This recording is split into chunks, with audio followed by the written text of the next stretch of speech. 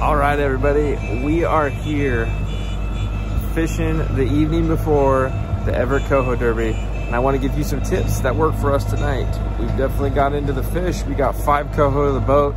We're fishing area 9, so we had to release 4 of them, unfortunately, that were wild. One of them being a Derby contender for sure. But what's been working?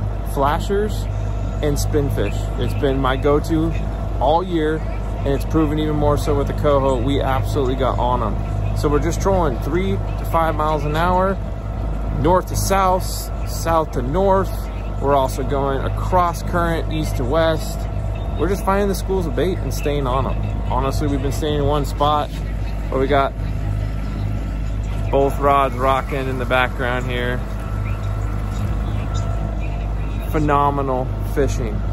55 and 95 feet have been our depths of choice. So I just want to show this to you guys. I'm going to rig up one of the SpinFish with the tuna that we're running. It's got herring scent in it and a few other additives for glow in the dark and a little bit of UV, chartreuse. It's been working. So hope you guys have a little fun with this video, and I hope you guys have a blast in the Derby. Catch a monster, because they sure are out here this year. Fish on, everyone.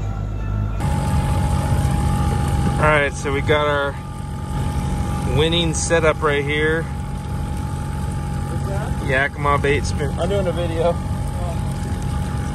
Yakima bait SpinFish.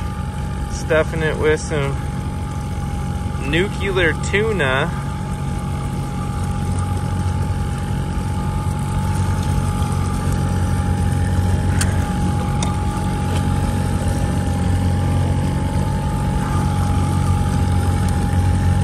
And that's all it is, baby.